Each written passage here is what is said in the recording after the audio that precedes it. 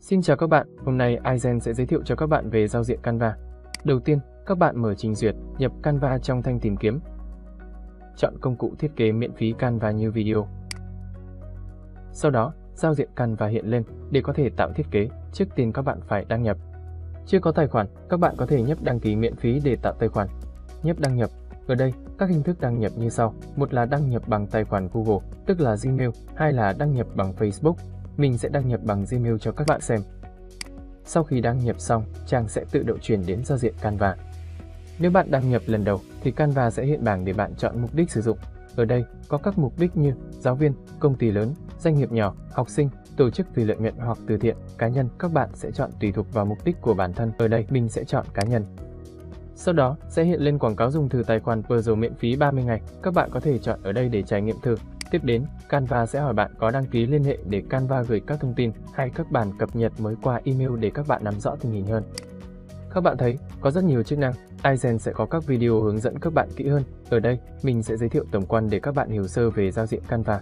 Ở trang chủ, Canva sẽ cung cấp cho các bạn các mẫu thiết kế tùy thuộc mục đích của bạn như thuyết trình, mạng xã hội, video, in ấn, tiếp thị, văn phòng.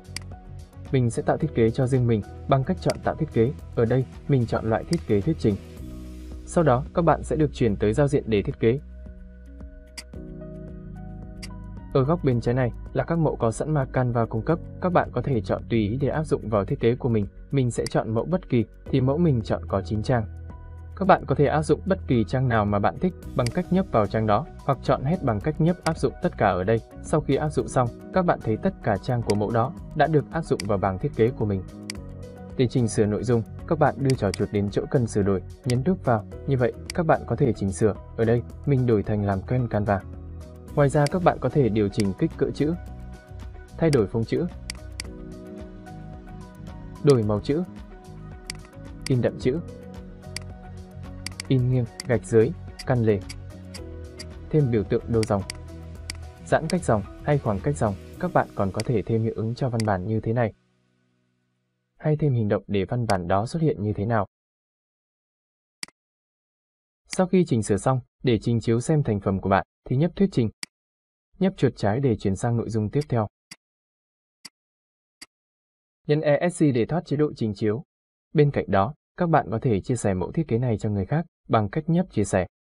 Ở đây, có hai cách. Một là cách bảo mật thì các bạn nhập thông tin Gmail của người bạn cần chia sẻ vào đây. Nhấp chia sẻ thì chỉ những người bạn thêm Gmail mới có thể xem được thiết kế của bạn.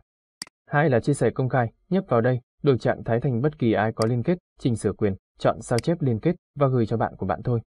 Cả hai cách đều sẽ có 3 quyền chia sẻ sau. Một có thể xem, tức là xem chứ không được chỉnh sửa. Hai có thể bình luận, tức là có thể thêm nhận xét để bạn tự điều chỉnh. Và 3 có thể sửa, tức là có quyền chỉnh sửa như bạn.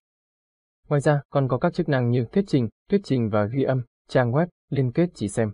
Các bạn có thể tải xuống với các dạng như PNG, PDF, vân vân, hay chia sẻ lên mạng xã hội, in thiết kế và nhiều chức năng khác nữa. Như vậy, iGen đã giới thiệu sơ lược về giao diện Canva. Cảm ơn các bạn đã theo dõi. Video được thực hiện bởi iGen Group.